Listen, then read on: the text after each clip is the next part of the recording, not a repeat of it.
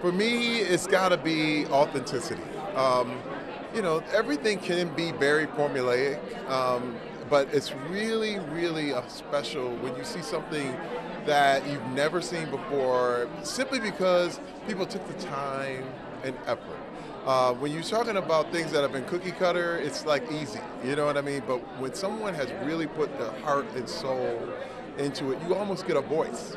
And when I say authenticity, you can hear the writer, you can hear the creator making it. And I'm with them.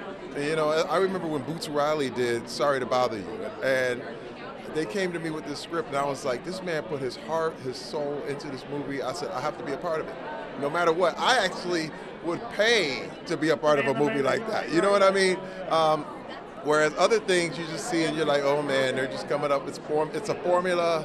They're just trying to figure it out, and they're just trying to, just put it out. There's no love, you know what I mean? So that's the thing that really makes a difference for me.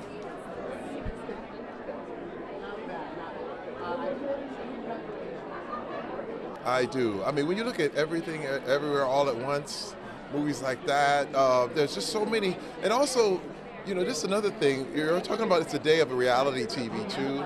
So we get a lot of story, and we demand more. And another thing, too, that's changed the game is the 10-episode series.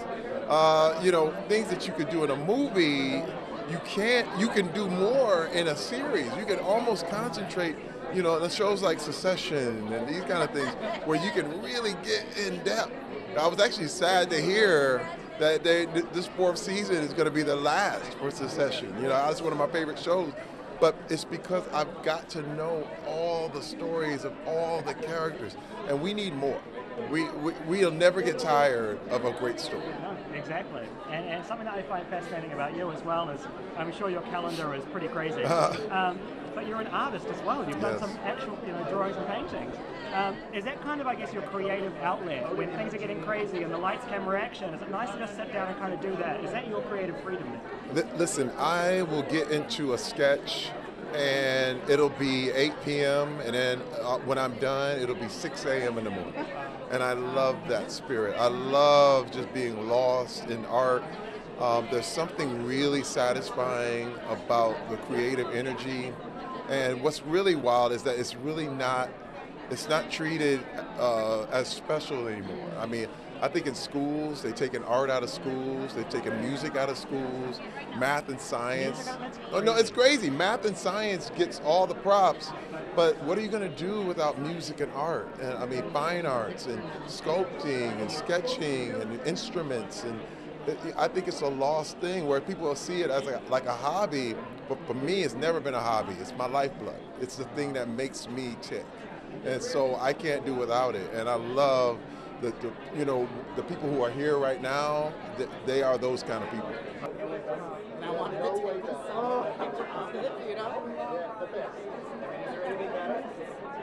Well, it depends on the movies that are out that year. If people are interested and excited about the movies, that's number one.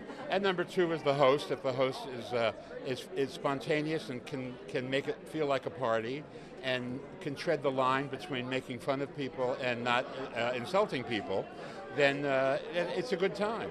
And there's so many award shows now, that it's hard for them to step up because there's so much competition. This year will all be all about recovering from last year. Right. Were you watching that just like, I should have been there, I had so many jokes? It was so weird because I thought, this is a bit, and then I realized that there was no end. So it wasn't a bit, it was real. And then that was kind of scary, that Will, who's normally such a mild-mannered guy, would lose it like that. But he's done his mea culpa, and things are proceeding apace.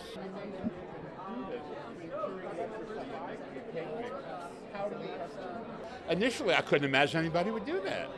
And then I waited for the payoff, for what the joke is about. You wanted the punchline. Yeah, and I kept saying, this is actually real. There is no payoff.